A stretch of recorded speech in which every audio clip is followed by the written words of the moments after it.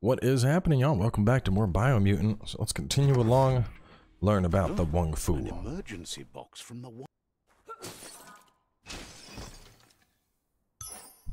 Old world claw bar. Guessing I can use this to get open doors that are otherwise stuck.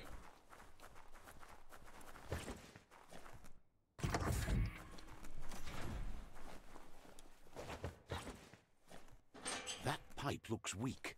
The claw bar should come in handy. Oh, I didn't notice the X prompt. Whoa. It's time to find a way out of this place. No, really, I mean it.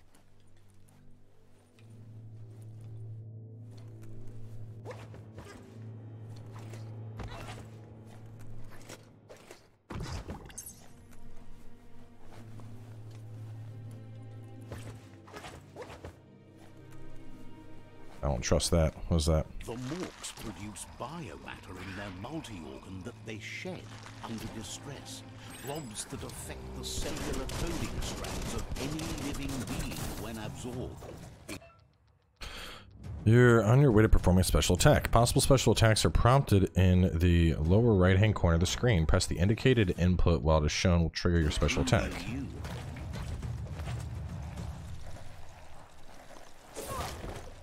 Ow. Unstoppable pig. What did that do? Ow! Alright, I need to hang on. I gotta get this down to like one guy here. There's too much bullshit going on. Ow. Okay, hang on.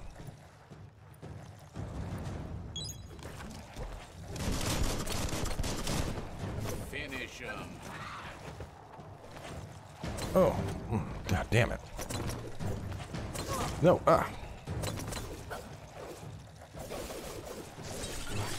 There we go. Alright, it's telling me about that combo that I just unlocked.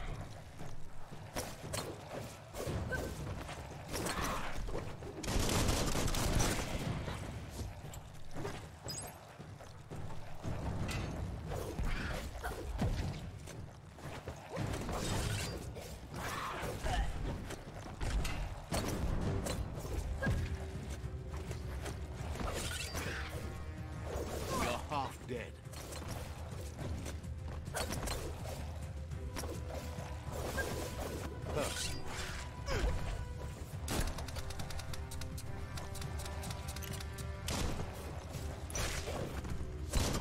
Always find good use for things like that.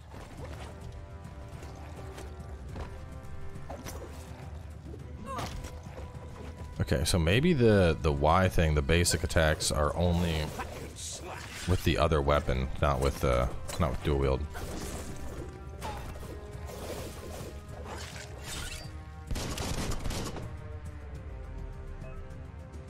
You absorbed a bio blob. These are points used to unlock mutations. You defeat morks and find containers and use them to unlock special powers at any time by accessing mutations menu.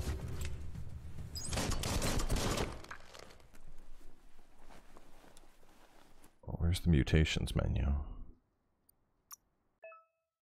Go to mutations tab to unlock psi powers, biogenics, and upgrade your resistances. Psi powers. What is this thing? Put down the input you have. Blaze will launch and leave a trail of fire. The psi powers, you're like an elementalist. Biogenics. Use moth mouth. Press the input button. So infect any small humanoid enemy hit, while infected enemies will attack allies, or spew toxic slush in the direction you are facing and damage to all enemies hit. I think the toxic slush Mutation unlocked. sounds good. I think that has good melee synergy. Let's do that on A. Left trigger and A. Got it.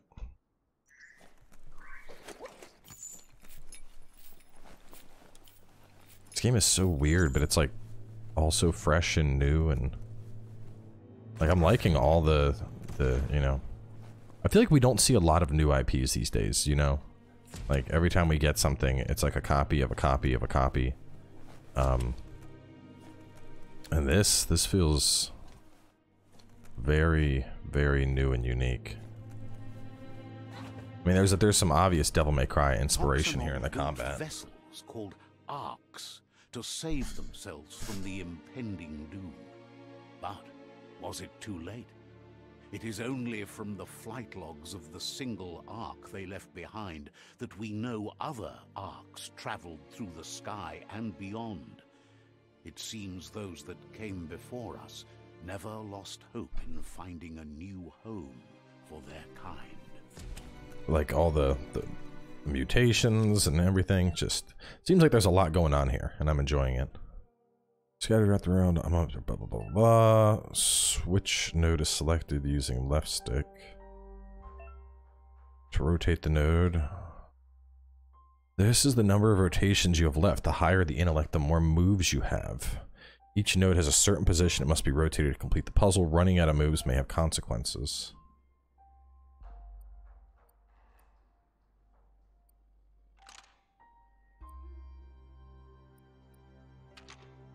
Nope.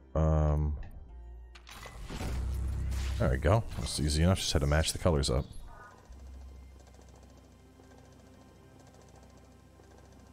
There are few records of the chain of events that led to the big apocalypse eons ago, but it's clear the world wasn't prepared for how recklessly the Toxanol Corporation would make its mark on the world. Their rare earth mining and nuclear industries generated tons of waste, and without consideration for the future, they dumped it all in landfills until they ran out of space. That's when they made the big mistake. They began dumping the toxic waste in the surf just off the coast instead, assuming that it would sink and decay with time.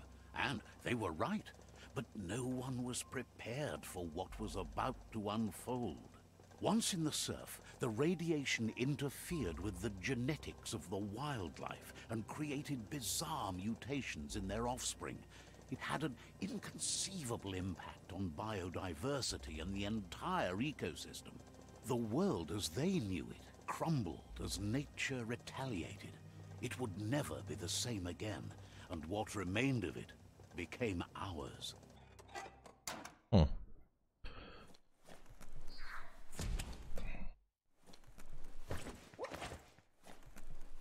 So humanity is basically gone. The sound of spark metal going pew pew is never a good thing. It's coming from behind that door. A warning label. The box looks like a potential brain melt. It's going to take a bit of puzzling to short-circuit the door. That... Just a few moves left. Make them count. There you go.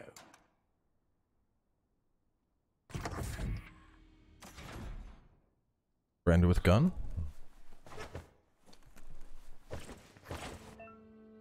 Airstrike. Perfectly countering an enemy attack will stun them. A stunned enemy has stars circling above their head, and after hitting the enemy again, you can launch them in the air by pressing the left bumper. The wheeled one is outnumbered. You'd better help him out.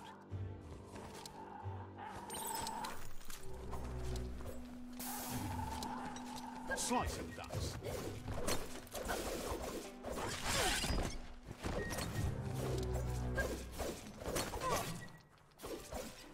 Swoon.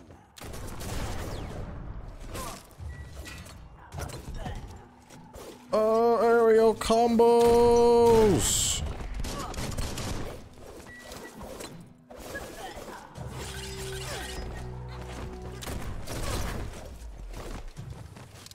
Crit. Show. Ow. Ow.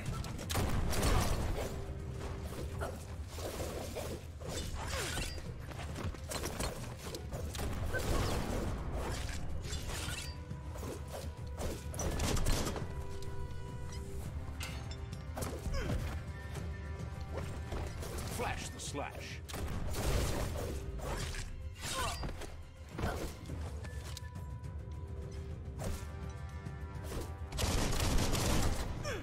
Oh.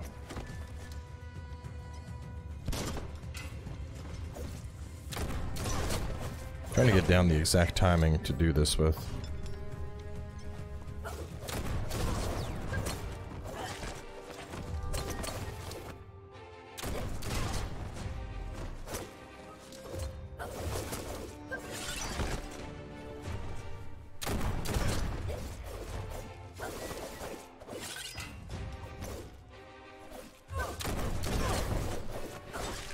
Now that's a flesh wound.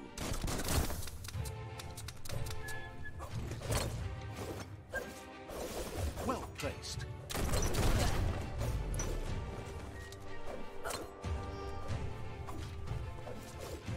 Close encounter.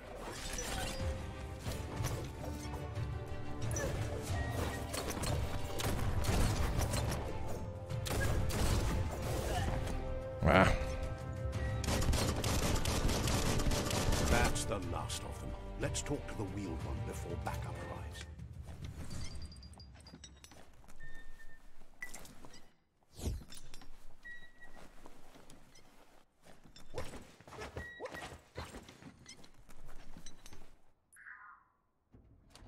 Wait, you left. Oh, for a second I was like, you left out your cricket.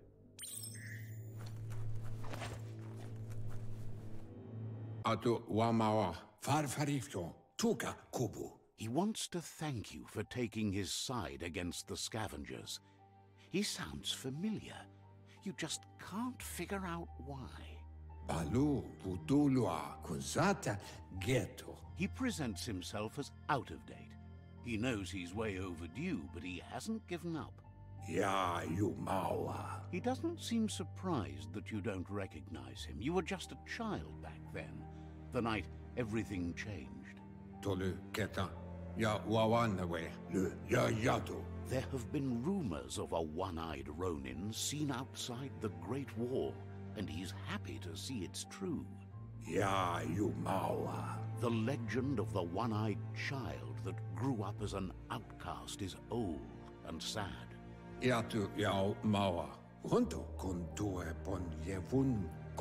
The child could have been anyone, but the evil it had fled had left a mark, a facial scar to remember the past.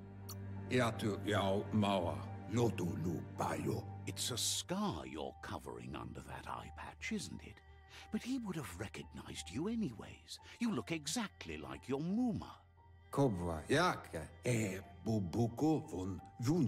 There's no doubt you're the child, and that what Looper Lupin did to your village, your Muma and Popsy, was the beginning of the end.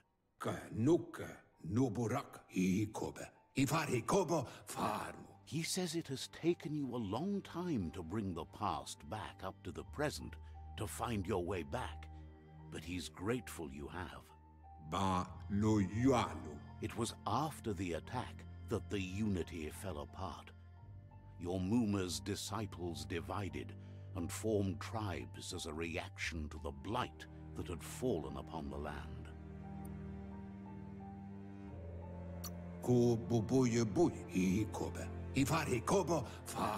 After the old village was destroyed and you disappeared, a struggle between the families erupted, and over time, the disciples turned against each other. So it's like a Kung Fu revenge story.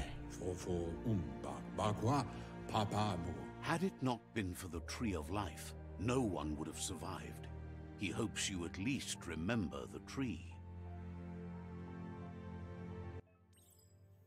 New friend. By default, dialogues are set to advance from one line if you want. Manually advance. No, we ain't turning that on. Way back in the long ago.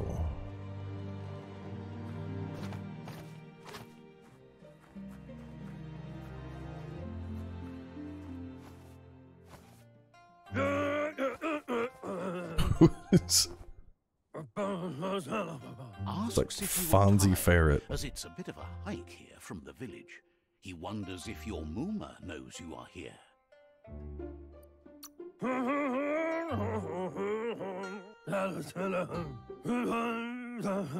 Sounds like he thinks she does, despite your heart growing dark. There's nothing as powerful as a Muma's love. He understands why you came all the way out here, to see them, the potato people. The potato people, or Nono, are a wonder, somehow interlinked with this little tree here, fueling its source of life.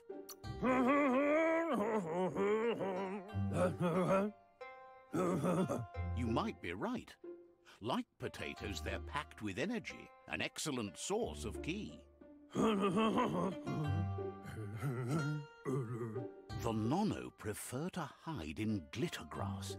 He says you should get over there and ruffle it. See if you can make one come out of hiding.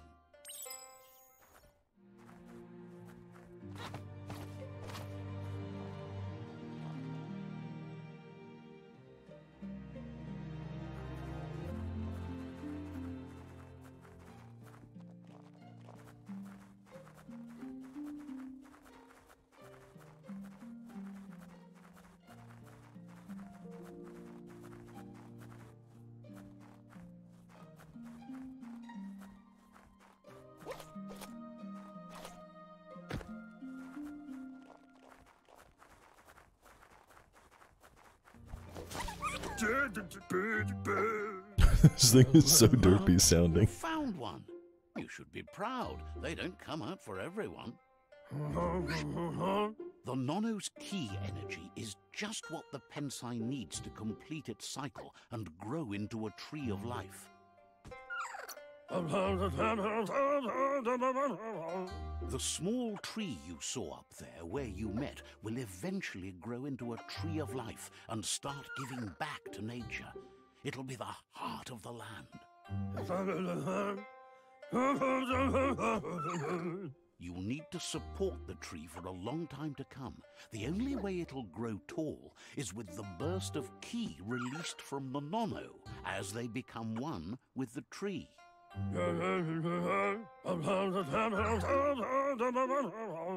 You'll need a net to catch the Nono, and he wants you to use his, but asks you to be gentle. The Nono are sensitive beings, an embodiment of ki, the primal energy.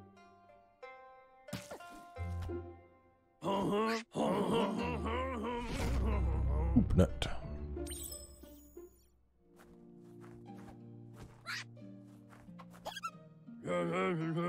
You handle that net like you've never done anything else. He's impressed. He's grateful for all the help he can get. There's lots of Nono out there that need to be guided to the roots of the Pensai tree. They're hiding in the glitter grass that mostly grows deep inside damp caves, where they draw mineral from the natural rock. One day, he hopes the tree will have grown tall enough to sustain the world. But today, your focus is getting this one to become one with the tree. Alright, so let's go back up top.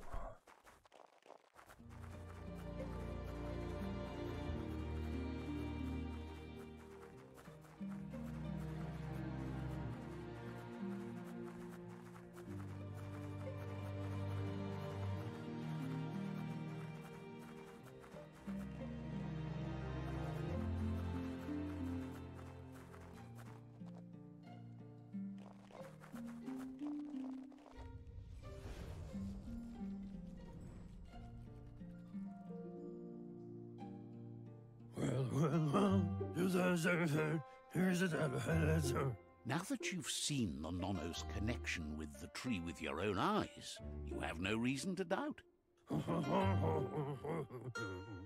From this day on, he'll make nurturing the Pensai into a tree of life, a life goal, not only for our village's sake, but for all of us, everyone.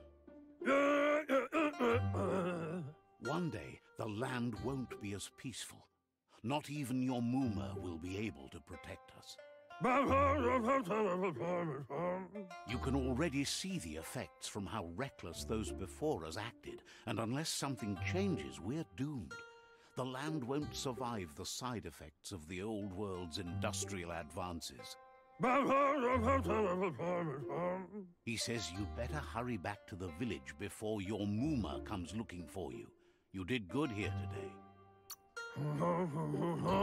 That's not true.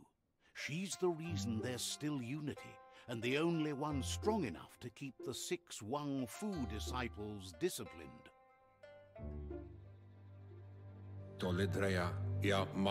He lost you there for a while, but no memory is alone.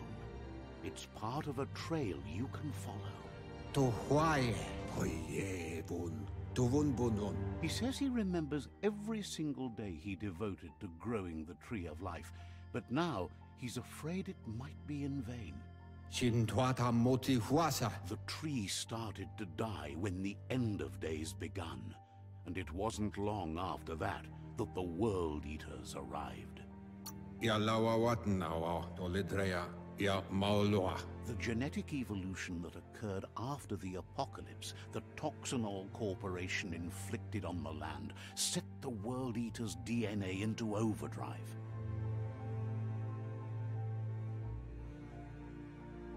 His friend Gizmo is working on a Mekton and needs help defeating the Jumbo Puff at the end of the West Route. These names. Ah, the Whiz deadly is Jumbo still Puff. repairing his octopod to confront the Merc Puff that dwells deep down under the surface at the end of the Northwest Route. Nocco has tamed They're the all Majute puffs. and is preparing to take on the Hoof Puff at the end of the East Route. Finally, Goop is almost done with the Goo Glide, a machine able to ride the waves of the surf all the way out to the Porky Puff at the end of the route to the southeast. Out of Date says his friends are gearing up to stop the World Eaters. There's one at the end of each route. The road ahead won't be easy, but he's counting on your support. His friends aren't strong enough to end this on their own. He wants you to understand that you'll all die if the tree isn't saved.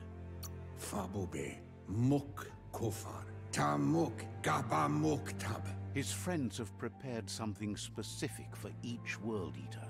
The Mekton, the Octopod, the Majute, and the Goo Glide are almost ready to ride. Regardless, you'll meet again once you've played your part in the tribe war and the situation with the World Eaters.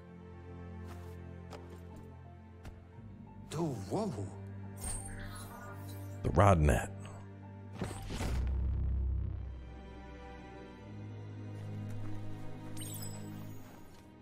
Fate of the world. Well, this seems like a good spot to break after all that dialogue. I'm gonna go grab me some lunch. But either way, stay tuned. Looks like we got 4 main areas to go to. I'm guessing all of them have a separate biome type feel to it. Should be a pretty cool exploration, so stay tuned, and I'll catch y'all soon enough with more Biomutant.